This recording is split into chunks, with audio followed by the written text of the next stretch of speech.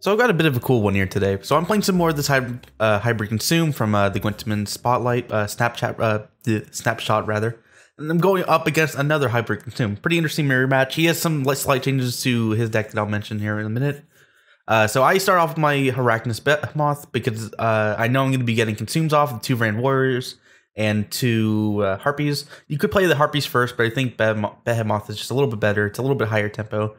And it kind of gets that come up piece out of the way. So he's playing the variant. He's playing pretty much the exact variant of Snapshot. I actually took out Roach. He's playing Roach, and I took out Roach because I felt like it just kind of muddied up your draws a little bit too much. If you manage to get like a clean hand without Foglet, Roach, or your Neckers, then yeah, you got a great play here. But generally speaking, I think it's asking for a little bit too much. And it makes the deck just a little bit more consistent, even if it does lower the power by a little bit. But he manages to get it off. It's a huge tempo swing. Now, I went first, right? And I'm actually going to buck the trend of making sure I pass my opponent on points, because I can't really play to that. If I play to that, I'm just going to lose the entire round, and I'll still probably be lose on equal cards or go 1 card down or 2 cards down. So what I'm going to do is I'm actually not going to try and pass him. I'm instead going to focus on getting my combos off and getting all the value I can out of him. And also note that even though I do have a weather clear, I don't use it, even if it's on a very high priority target that I have. And I set up my Harpy, so I can set up my Grand Warrior the next turn. And then after this next play is pretty much where I've just about resigned to lose.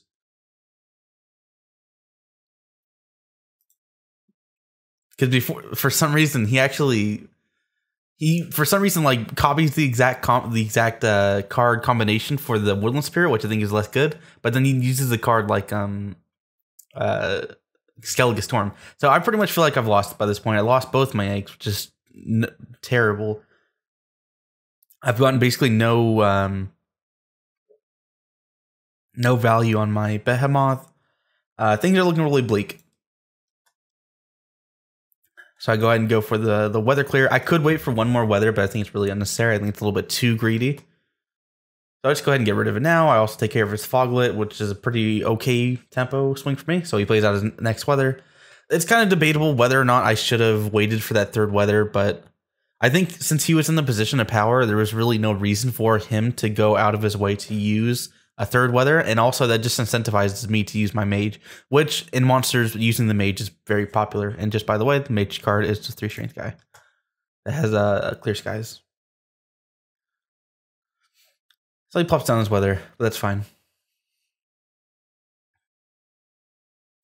And I'm pretty sure I play the Harpies next. So again, I'm not really playing to conventional means, and this actually may be wrong. In the higher tier play, this actually could be very wrong, but in this certain instance, I feel like it's correct because I'm getting value out of my cards even if I am behind.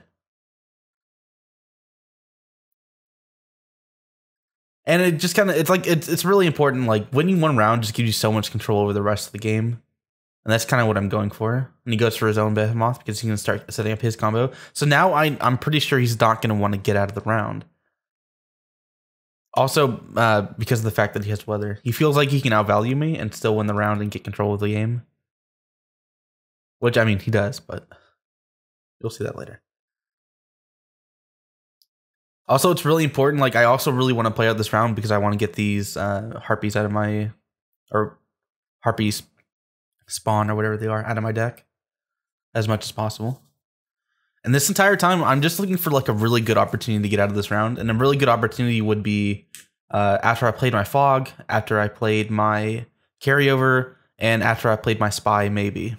And obviously I can't use Gravekeeper because there's like nothing in the graveyard, nothing useful in the graveyard, not yet anyway.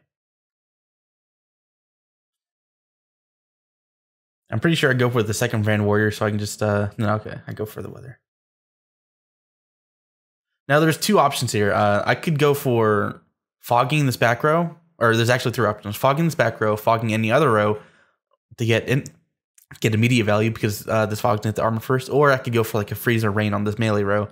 I think all those options are okay, but since I only have 1 fog effect right now, I instead opt to use Fog to get the Fog out of my deck. But I could, if you had a Woodland Spirit in your hand, I could totally see going for Frost or Rain on this melee road to shut down some of that consume synergy.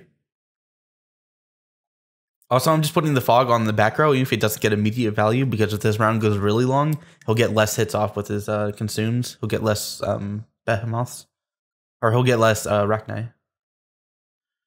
There's the Drowner, very popular in that deck. I go ahead and play my second Brand Warrior, start getting more of those eggs out, or consumed.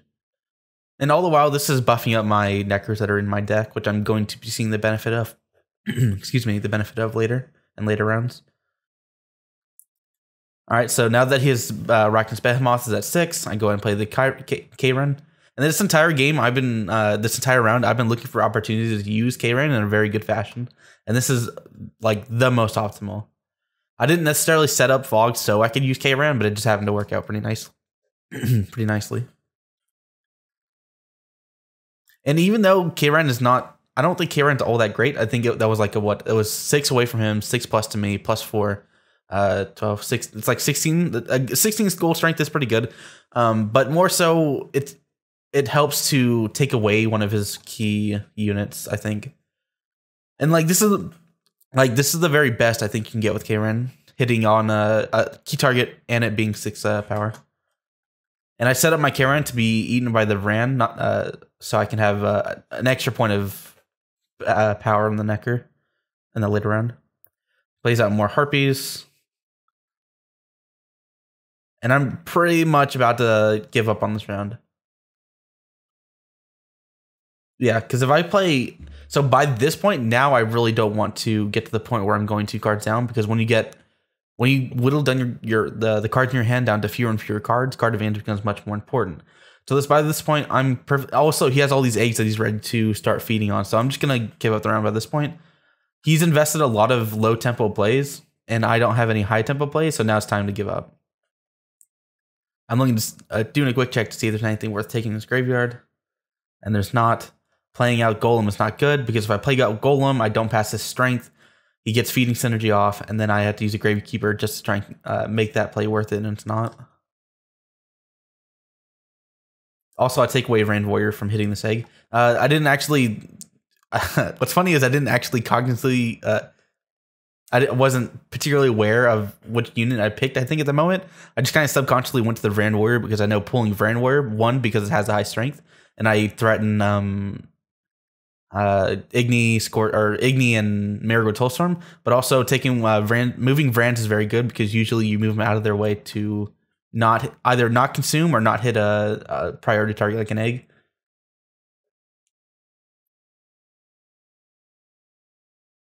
It would have been great if he played another card here, but he definitely does not. I'm pretty sure he was contemplating playing something like a Ekimara or something like that, just in case I have like a Marigold Hailstorm or something.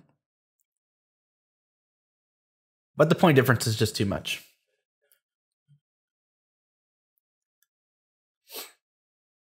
And I lose going same cards, which is not very good, but I did go first, and I was at a pretty dire situation to begin with. I kind of lucked out, and I don't know if this is just from playing basically just in the casual matches, but it's possible that a better player would have passed, excuse me, would have passed a lot earlier, like when they could have gone 2 cards up, but I'm not really sure.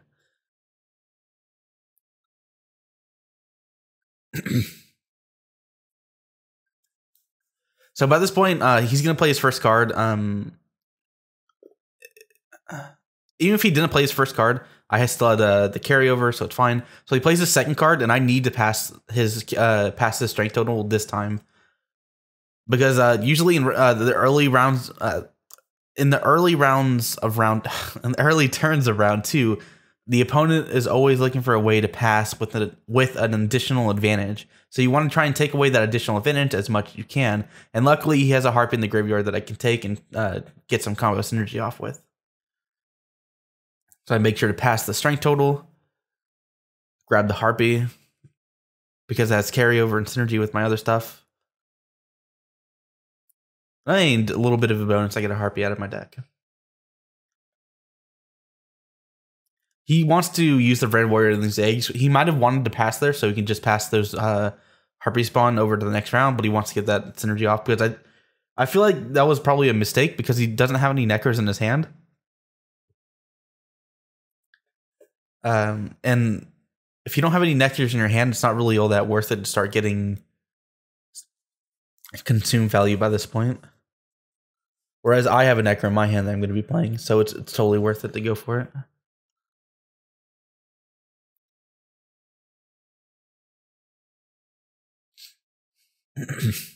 So by this point, I'm just looking to drop my carryover and then use my save my my Catacan for last because that's a high tempo play that doesn't really have any other use besides being a high tempo play. And he plays out an Arachnus Behemoth, which I think was also maybe a mistake. I think he was just trying to get his caretaker value off wherever he could, but he's not actually going to get very much out of the Behemoth here. So I think he's going to get a max of like two Arachni. Oh no, he has a second Random Warrior. Never mind. So that was pretty good. Never mind. So I guess he just wanted to shut me out of the round here with all of his Rand Warriors and Arachnus Behemoth that he planned from the beginning.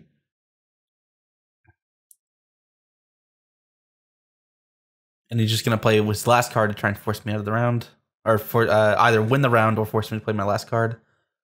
But the thing is, because I have the Necker, it was pretty much spelled out doom for him.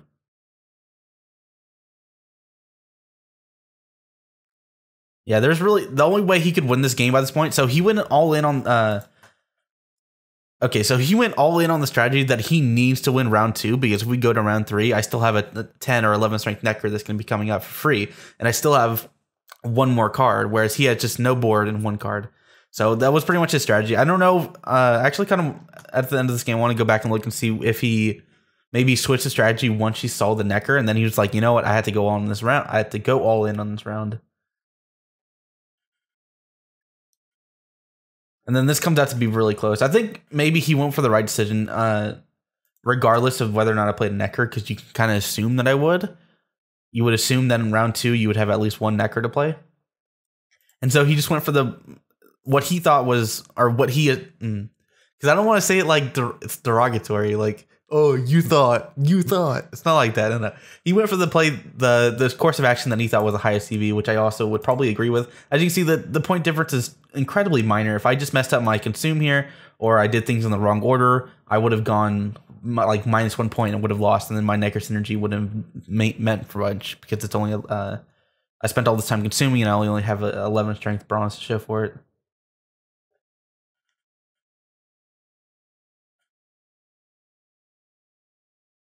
Yeah, so I think my mechanics there kind of like really shown because I used so much my Rand Warrior at such a aggressive pace that I had such a big Necker in round 2 and then in here in round 3. Really, no matter what he plays, I just win. Even if I didn't have Woodland Spirit, I probably still would have won. I think the only way he could have won this is if I didn't have Woodland Spirit, and if he had something like a Necker into an Ekimar or something like that, or a Rand Warrior. Let's go back to see this round 2. So I played out this Necker pretty early, looks like. What was his last play before this?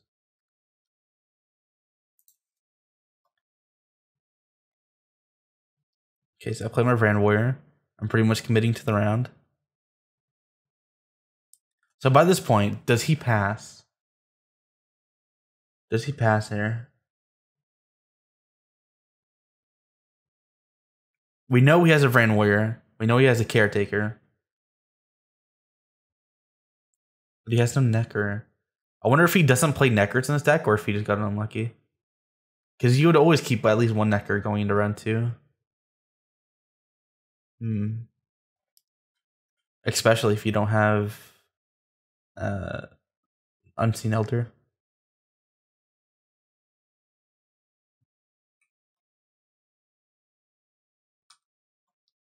So he has a good idea that I pretty much committed to this round, but I haven't played Necker yet. And if you're going up against Hybrid Consume, I think you can pretty safely assume. Okay, so he's committing to this round even though I haven't played Necker yet. So let's say he thinks I don't have Necker. Playing at this round is entirely correct, right?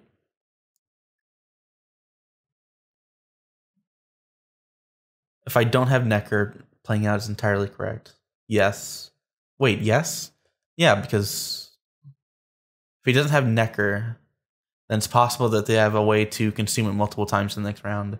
But it's weird. It's kind of like he's locked out the way. Because if he doesn't, if I don't have Necker, you have to play it out because you don't want to give me opportunities to try and double combo the Necker in round 3 and get massive tempo off just a couple cards. Because once you consume the Necker, it comes right back out. But then if I do have Necker, you have to play it out because you don't want me to... because you can't beat down that Necker power in round 3. Because at the very least, it's like a free 10 bronze on the field for nothing. So he heavy commits to this round by playing Behemoth. Maybe that's just all the options. No, he surely I had Harpies in my graveyard. He could have played that instead. But he went hard for... he's going all in on round 2 to try and 2-round me. I think I probably would have done the same, honestly. And then by the time I play this this Necker, he has to play it out. Or lock the Necker somehow and then pass. And he doesn't. Yeah. Interesting game. So I went from being at like absolute despair, like getting hit with fought the Woodland Spirit, which was like 19 strength right away, and then he broke my eggs with Skellige Storm. I was able to clear that weather and then kind of salvage the round by basically just focusing on my own synergies and hoping he doesn't pass on me. Even if I did go 2 cards down, that's not that big of a deal. I did go first. I wrestled control of the game, especially with so many cards at the time. And then I can, use my own tactics and strategy to try and turn that advantage around in round 2 and 3. And then going into rounds 2 and 3, I just had, I think, just simply superior cards, like having my Necker and having Woodland Spirit round 3, which didn't really matter that much. And then I had Catachan, and I still had some carryover with Rock Golem. Admittedly, if things had gone a little bit differently, I would have been 2-rounded there, but interesting nonetheless. And also, funnily enough, he got 12 strength off of this Arachnus Behemoth. I kind of thought it was a mistake at the time, but interesting game. Very, very cool. Just kind of shows you like the resilience of this hybrid consume deck. I went from completely losing to being able to win it outright, which is fun. Good stuff. Thanks for watching.